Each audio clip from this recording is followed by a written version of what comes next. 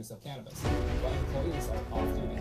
FNN reporter Priya presents. Send an email to fanshawNewsNetwork@gmail.com. Movement might be going to move to this part of the studio. There's a lot more freedom to play with the space that we have.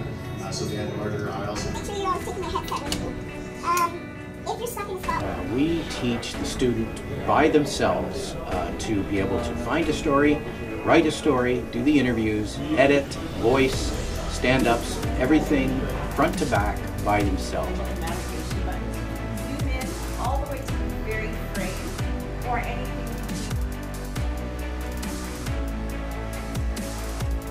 When they leave the term clean, they have a real sense of how important the aspects of shooting are, so aerial and B-reel interviews and the visuals that they capture, and then how to pull those into a non-linear editing system and create something that they're proud of that tells a really strong story.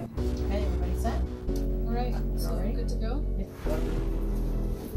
It's really nice. I'm next. I should really start doing it.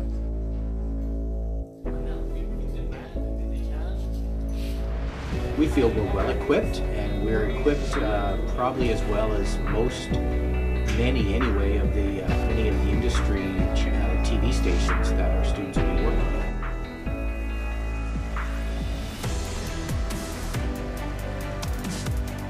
For FNN News, I'm Cam McCann.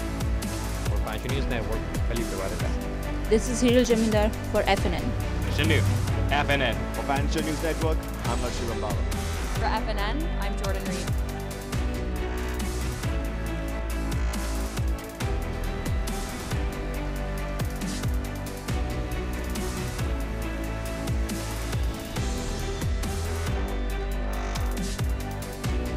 My name's Cheryl Hickey. I'm a Capricorn. I like long walks on the beach.